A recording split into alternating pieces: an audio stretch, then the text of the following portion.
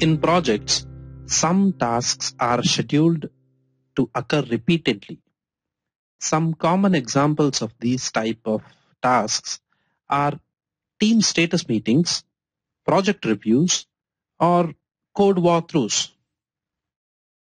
In this lesson, we will see how to automatically schedule tasks that occur with a frequency.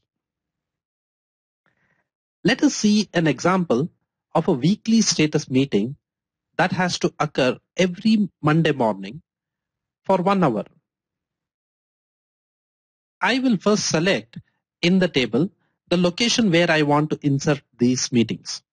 And then on the ribbon's task tab, I will click on the bottom half of the task button. Notice that there are two parts to the button. If you click on the upper half, it will simply insert a task. If you click on the bottom half, a small drop-down menu opens up. Here, you can select the recurring task option. When we do this, the recurring task information dialog box opens up, where we can configure a recurring task. Let us understand the options a little bit more. The first thing we would like to do is to give a name to the task. I will do that now.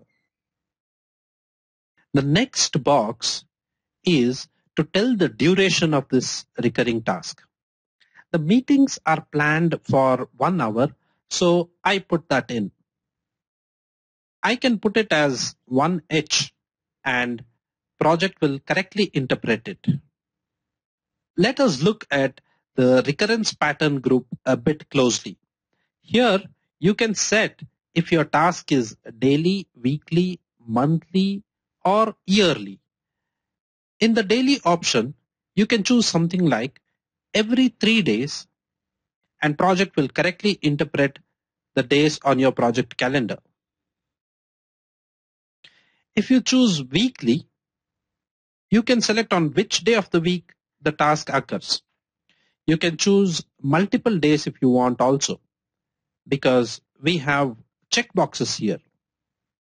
You can also change the pattern if you want. For example, if I wanted a fortnightly meeting, I would set this to recur every 2 weeks. I will select Mondays for now. Let us also see how the monthly option works for a bit.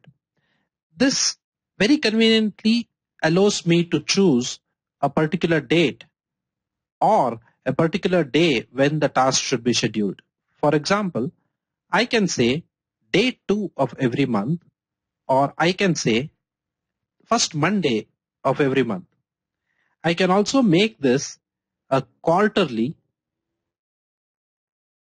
or half yearly if I so choose, just by increasing the month count in this box. Yearly option has the same type of config settings as monthly. Now we wanted a weekly meeting for 1 hour, so I will go back to weekly and make sure we are set right. Now before we close this box, you can also plan the life of this task by setting the range of recurrence. By default, this box will always fills in the project start and the calculated end date. You can also just set a number of occurrences if that makes more sense.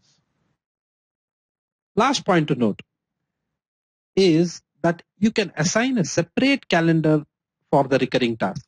For example, if you want a specific meeting for night shift only, you can select that here. However, for this example, we will leave it as it is. Okay, we are all done on this and good to click OK now.